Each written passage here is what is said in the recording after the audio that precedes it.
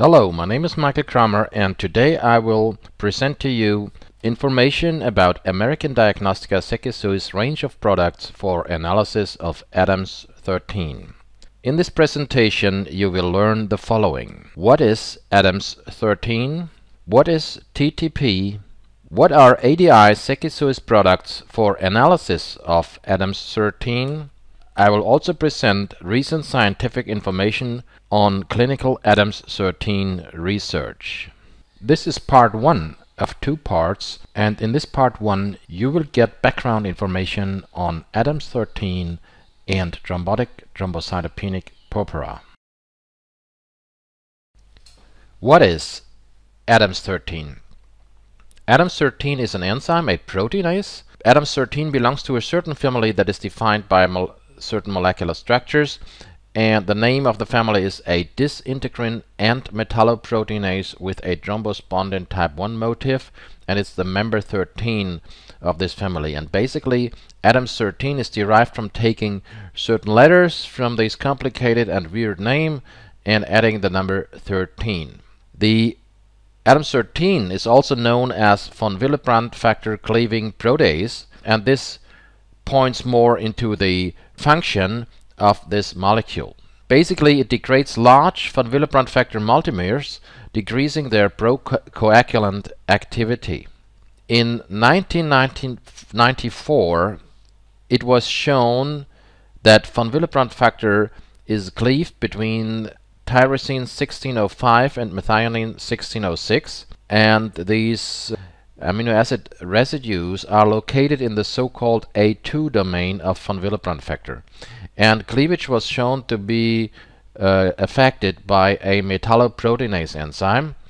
And very important, it was shown that von Willebrand factor cleavage was strong and proceeded best when von Willebrand factor was exposed to high shear stress.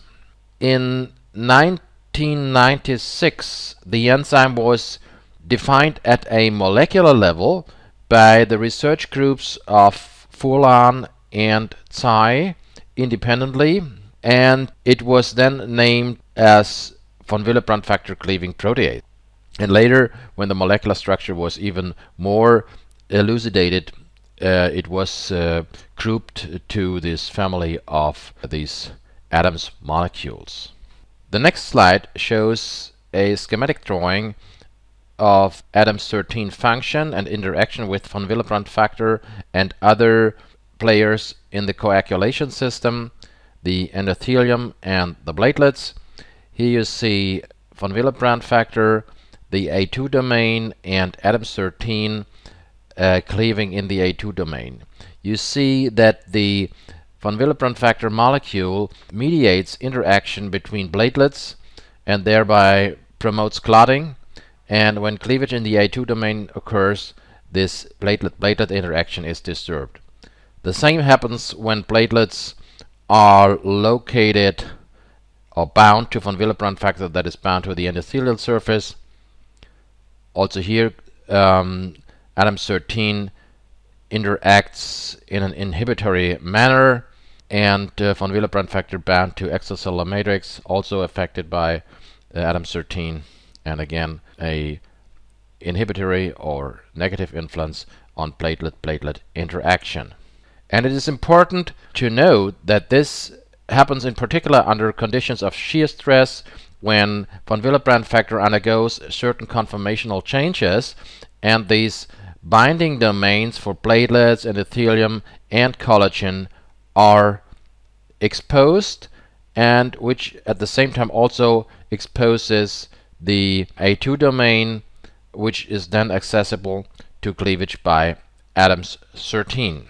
ADAMTS13 and human disease.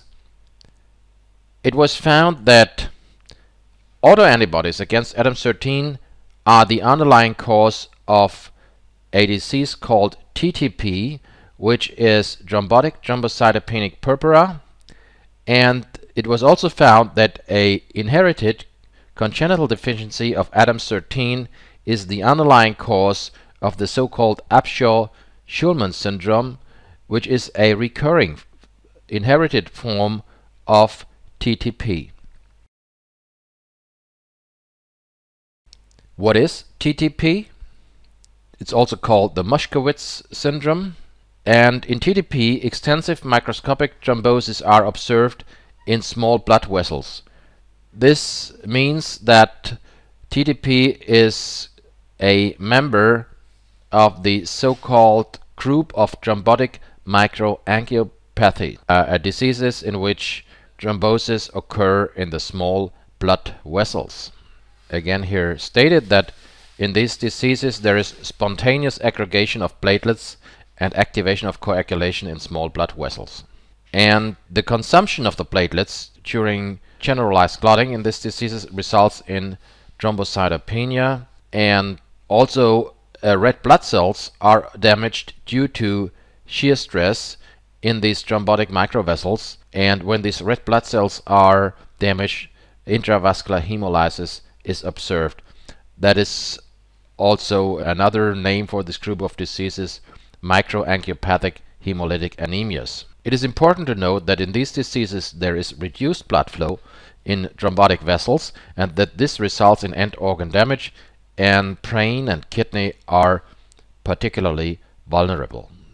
The pathogenesis of TTP. Most cases of TTP are due to reduced activity of ADAMTS13, and which is, as mentioned before, the metalloprotease responsible for cleaving large multimers of von Willebrand factor into smaller units. Basically, as stated before, von Willebrand factor has procoagulant activity. It links, as we saw in the schematic drawing, platelets, blood clots, and the blood vessel wall in the process of coagulation. When large von Willebrand factor multimers persist due to reduced ADAMTS13 activity, there is an increased tendency for coagulation. In other words, without proper cleavage of von Willebrand factor by ADAMTS13, coagulation occurs at a higher rate. We have a procoagulant status. This happens especially in the microvasculature, where von Willebrand factor is most active, as mentioned before, and also most sensitive to ADAMTS13 due to higher shear stress. What are the forms of TTP? There is an inherited form mentioned already. It's called the Upshur-Schulman syndrome. It's based on an inherited defect of ADAMTS13. Several defects are known, either complete loss of the enzyme or dysfunctional mutants. The inherited form makes up about 5 to 10% of all cases. And then there is a so-called idiopathic form of TTP, which is basically caused by the inhibition of ADAMTS13 by antibodies. And since these antibodies are reacting against a body's own molecule, you may call this an autoimmune disease. And there is something called secondary forms of TTP, and it is known that some predisposing factors like cancer or bone marrow transplantation, pregnancy, and certain medications are associated with an increased risk for TTP. These secondary TTP cases are making up about 40% of all cases. Many thanks for your attention. This will be continued with part 2, in which you will learn more about diagnostics, assays available from ADI Sekisoi, and some selected current scientific references.